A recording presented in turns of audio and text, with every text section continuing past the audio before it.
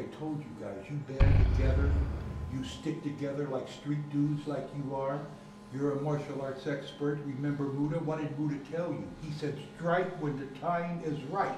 And when you put that bag over that guy's head, that will tell everybody, you don't mess with homicide. I want you to put the fear of God in everybody that wants to step into the ring with you. And I want you to take these martial arts that you've spent your whole life at, and I want you to utilize them. Remember how it was in the streets of Singapore.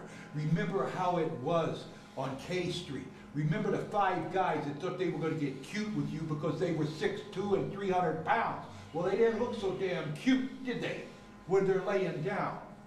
And I want you to take your street mentality, and I want you to act like you would act in Harlem, Bedford-Stuyvesant, or the South Side of Chicago. I have a legacy to protect. And you guys, of everybody in MLW, everyone, who did I pick?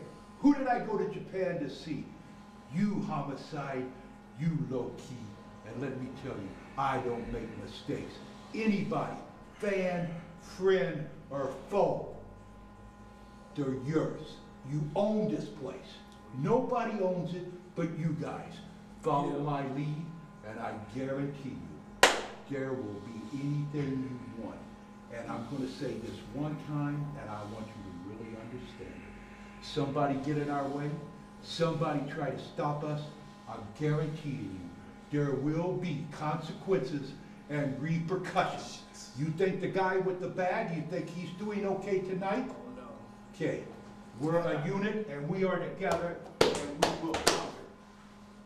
Believe that.